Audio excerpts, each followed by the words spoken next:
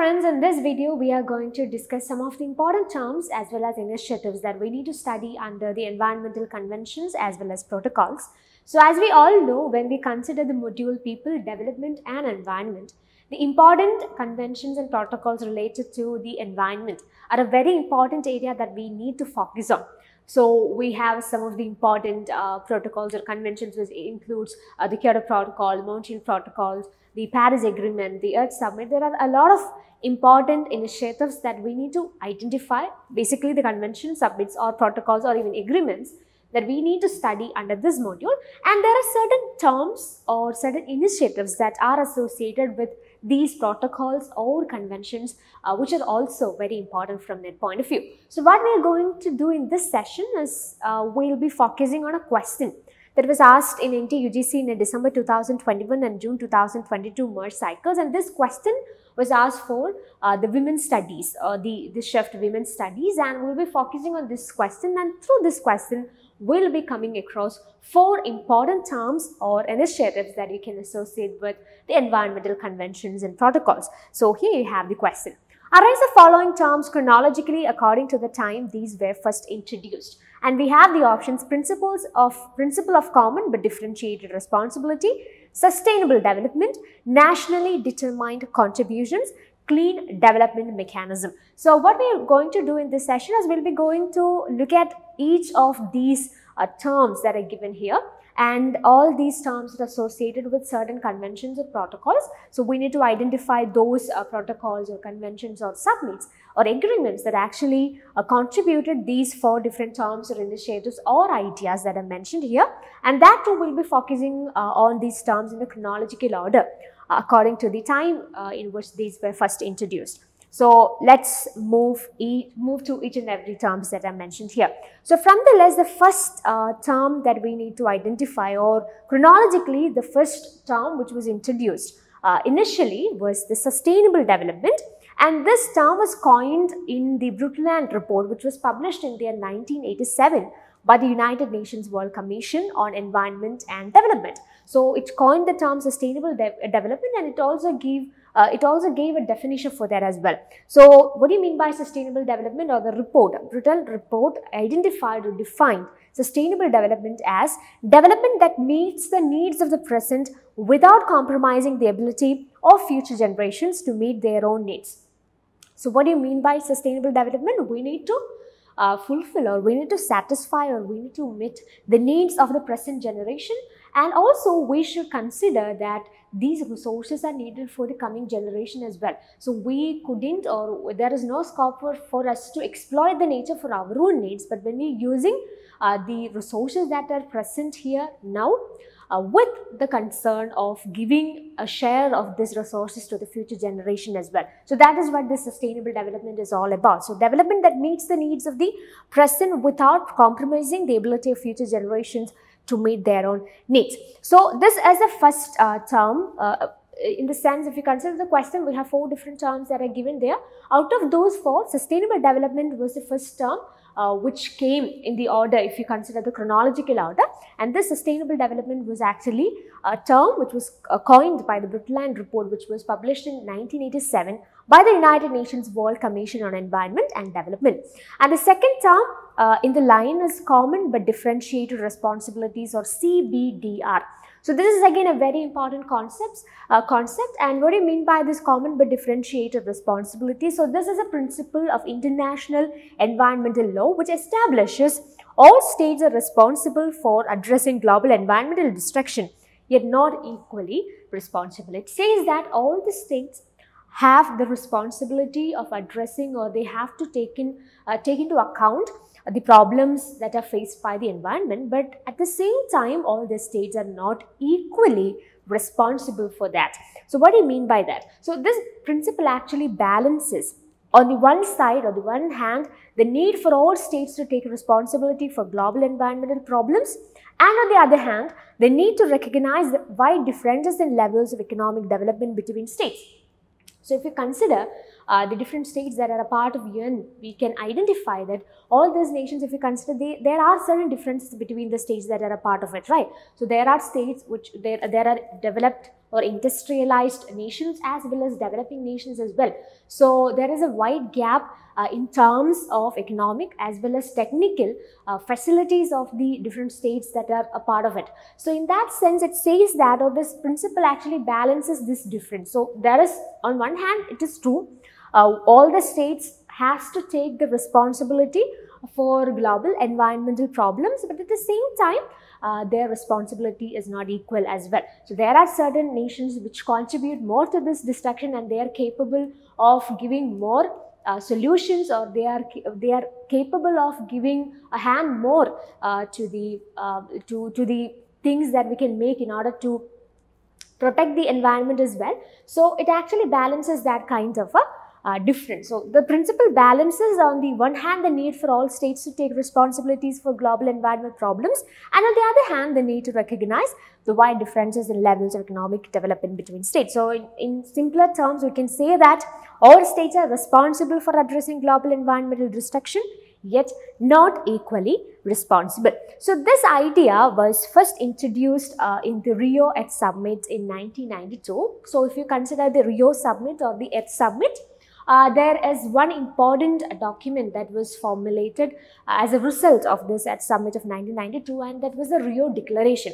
So in Rio Declaration, we can see certain principles that are associated with the protection of environment, and this concept of common but differentiated responsibilities, or CBDR, was actually the principle 7 of the Rio Declaration, and it was established at the first Rio Earth Summit in 1992. Even though it was actually established as the 7th principle in the Rio Declaration, it was formalized in the United Nations Framework Convention on Climate Change, UNFCCC, which was actually an outcome of this Rio Summit. So there are 3 Rio Conventions that were formulated, or that were happened as a result of this at Summit of 1992, and one among those 3 is UNFCCC, or the United Nations Framework Convention on Climate Change. And this is the or this particular idea of CBDR, or the common but differentiated responsibility, was formalized in the UNFCCC. Okay, so that is all about common but differentiated responsibilities.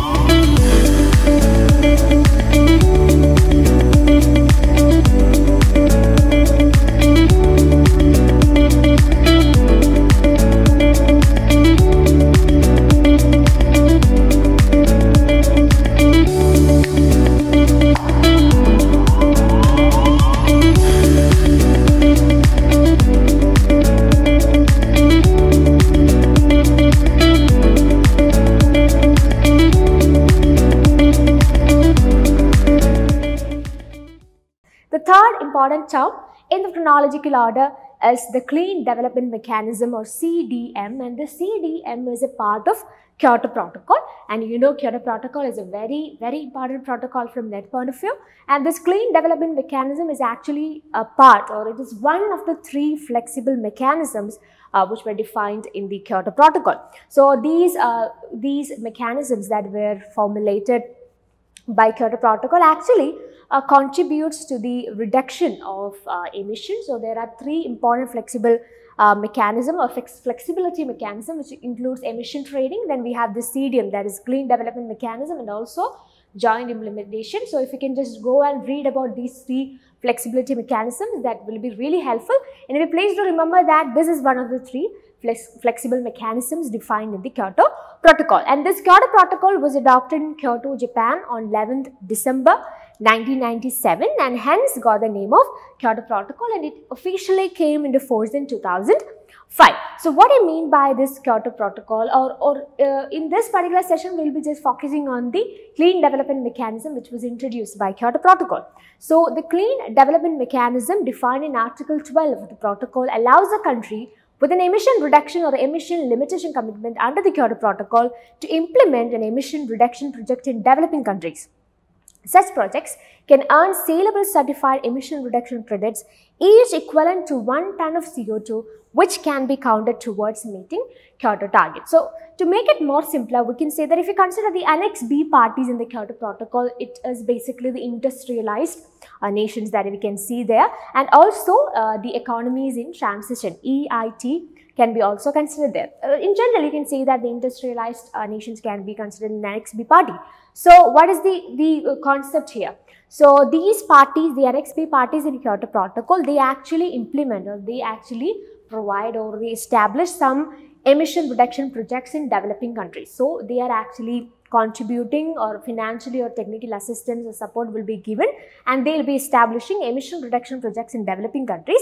And as a part of this projects, these countries will be getting or saleable certified emission reductions or CER credits. Okay, so in return of this development that was made in their countries, the developing countries will be giving these CER credits to the industrialized nation. I'll just show you a picture so this will be more clearer for you. So what do you mean by CDM concept? The industrialized countries or the developed countries, so the Annex B party countries in the Kyoto Protocol, they will be giving finance or technology capacity building support to the developing countries, and they will be establishing, or they will be providing with emission reduction projects in developing countries. Okay, so when they are having a development in this particular field, or if a developing country is having an emission reduction project happening in their country, they will be getting what? This carbon credits, which is known as the certified emission reduction or CER credits. So as a return of what they have made, or of the development that was contributed by the industrialized country, this developing country will be giving this carbon credits to the industrialized country. So what is the point here? The developing country needs more development, so this emission reduction development programs will actually help them in their development. And also this industrialized countries, or this Annex B party countries, actually what is their need? They need carbon credits because they have more emission, right? Because they have more emissions, so they need more carbon credits or GHG or greenhouse gas emission rights. So when they are contributing a development to these developing countries, they will actually give them back this carbon credit. So this is how development as well as environmental sustainability go hand in hand. So this is a mechanism which is termed as the Clean Development Mechanism, which is defined as a part of Kyoto Protocol. So the last and final term that is mentioned here in the chronological order in the question is Nationally Determined Contribution, or NDC, or which can be also termed as Intended Nationally Determined Contribution, or INDC.